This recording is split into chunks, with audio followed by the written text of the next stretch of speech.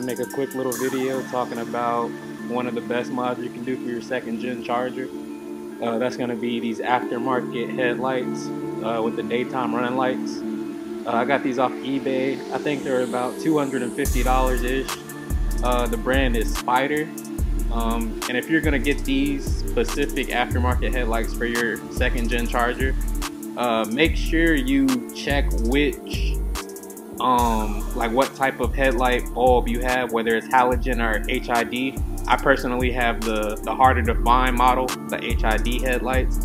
Make sure the model of the aftermarket headlights that you get are compatible with the specific type of bulb that you get, whether it be halogen or HID. These give your charger a much more aggressive look.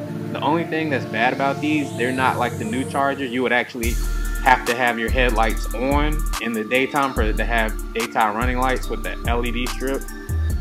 That's the only bad thing. They do light up when you do the remote start, which I think looks pretty cool.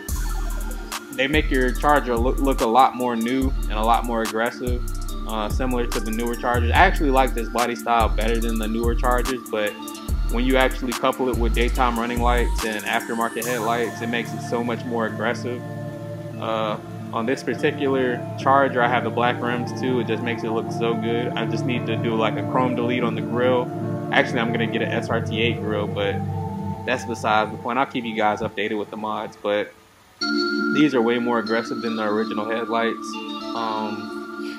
They make the car look so much more like just menacing. Just look at that stance and just look at how it looks. It just looks way better. And I mean, I feel like this is like a really big modification for appearance.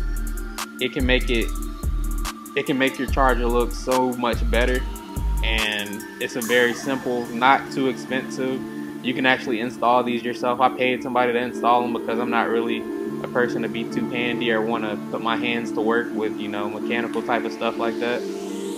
But it's a real cheap mod you can do for your appearance, and I hope you guys got some knowledge. Like, comment, subscribe, and I'm out.